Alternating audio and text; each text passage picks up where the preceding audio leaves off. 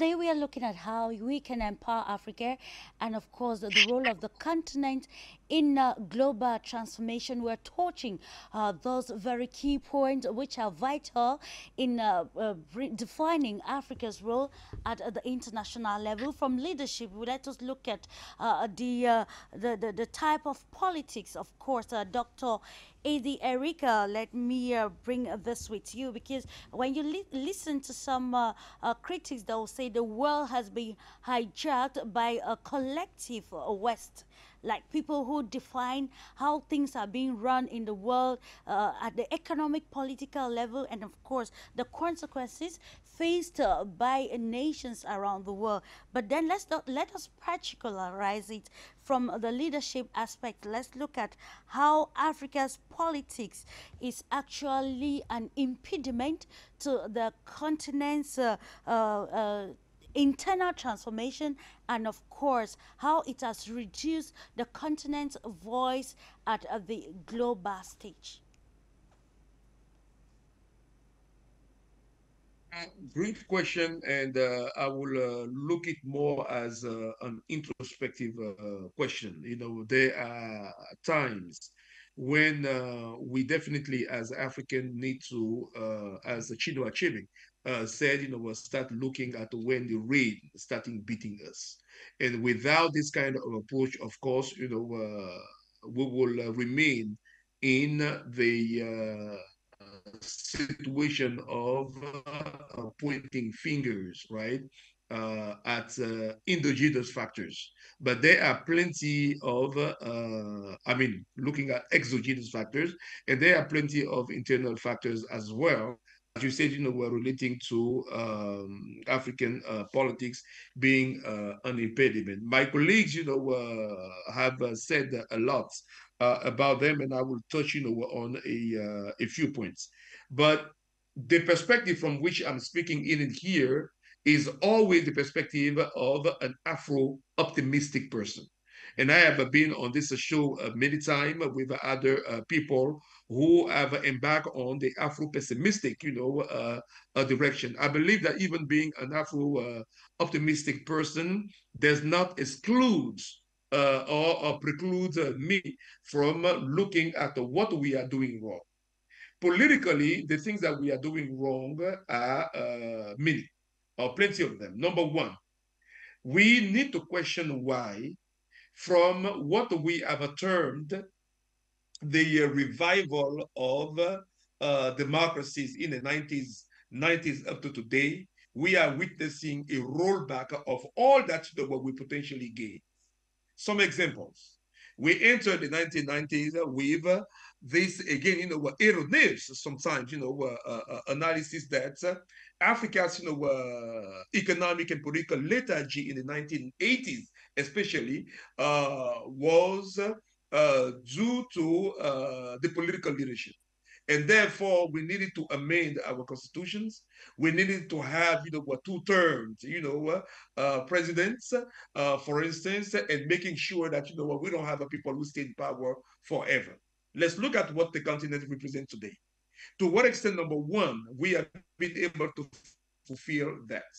Number two, to what extent, even in countries where this order as kind of a being respected, like in Benin and many others, to what extent this again, you know, have really translated into a real change of the political arena or our political institutions in such a way that, you know, we move toward a real participation of African people in they what in their own politics.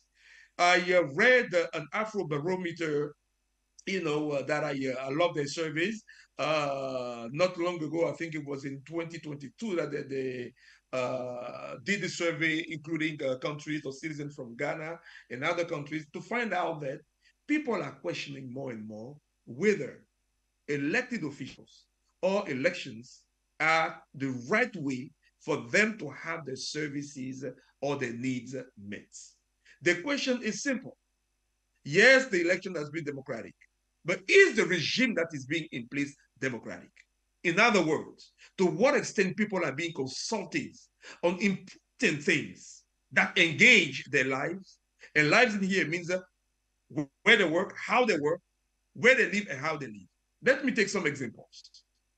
In Liberia, the government, prior to the elections that happened on October 10th, signed a concession to a company that will award that company over a quarter century, I believe 30 years, right? A mining company or mining corporation. The question here is, why so fast? Have the people who will be directly impacted by the mining or the exploitation in those areas were their consultants? Do you understand? If they were consultants, what is this that were labor unions, workers associations, whether they're in the informal or formal sector of employment, have said about that? Did the Liberian legislature take the time to really consult and get feedback from people? Are they able to present this case again to the Liberian people, for instance, and say, we have done XYZ of analysis, and this is the return on investments, both at the economic monetary level, but also at the human right level. Because when a company comes in and pushes people away, you are not just moving people away from their lanes, you are also moving people away from what? Their cultural roots. And we know per the what's the human rights, UDHR, which is the Universal Declaration of Human Rights, pushing people away from the land, pushing them away from what is their cultural roots can be considered a genocide. It is a human crime. It's a human rights violation. This is one example. An example is in the making and conversations around that. And you can consult with the international press to read about that. The same Liberian government is also in negotiation with a United Arab Emirates, company to sign about 1 million hectares of forest for their use, okay, over 25 years. 25 years is a long period of time. We don't care about the amount of money. The point I'm making here is, what is the role, the voice of the citizens, of the workers, of the men and the women? Politically, that's where we are. When we have elected official. So that's one aspect of it. The second aspect, coming again or taking the 1990s as our barometer in here. It has also been said that we need to establish some independent electoral commissions to guarantee the credibility of electoral processes. Clarice, name one country in which or where election took place without opposition party or sometimes ruling parties crying foul or accusing the independent electoral commission of being or of conniving or having some dubious dealings in there. It has been a failure. If you name one country, for any one country where it has been accepted, then you have 10 other countries where it has always led to some conflicts. Cote d'Ivoire in 2010 and many others. Even in Cameroon, there's always been. So which means that there too, we have a problem. We also have a problem about who are the voters. How do we expect people to go to election, electors, voters, citizens, to go to elections without knowing whether their names are duly on the voters lists?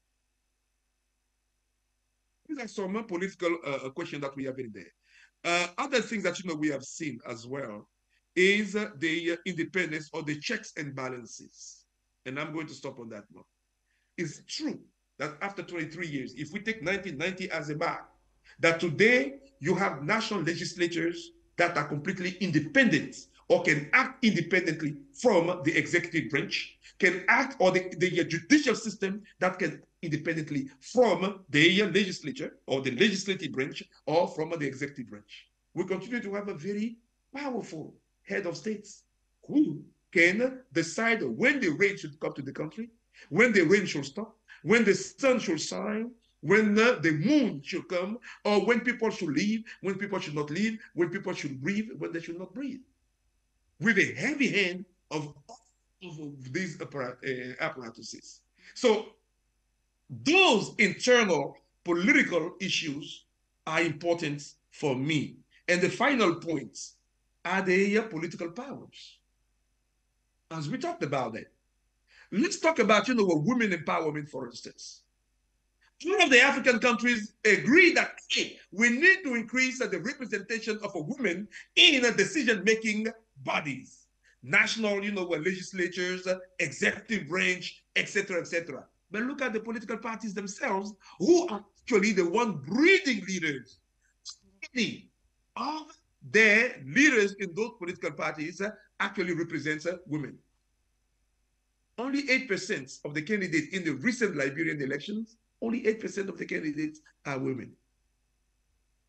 You see?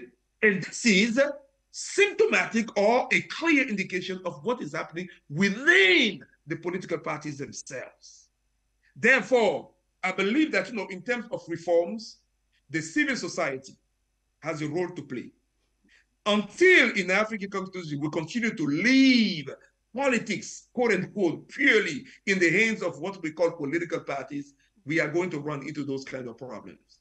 But if there is some sort of a reshuffling of the political arena, where even unions position themselves to say we need to elect labor-friendly people in legislature to make sure that the rights of the workers are, attended to.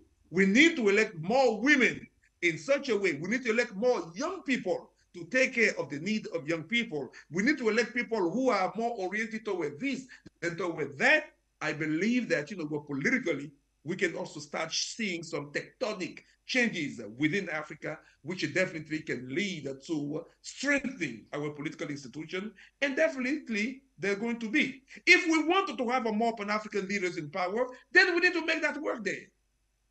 The more Pan-African leaders that we have in those national legislatures, in those executive branches, and even judicial branches, I'm sure that, any project at the African Union level will move in the right direction, for instance, and then we can earn a much better dividend.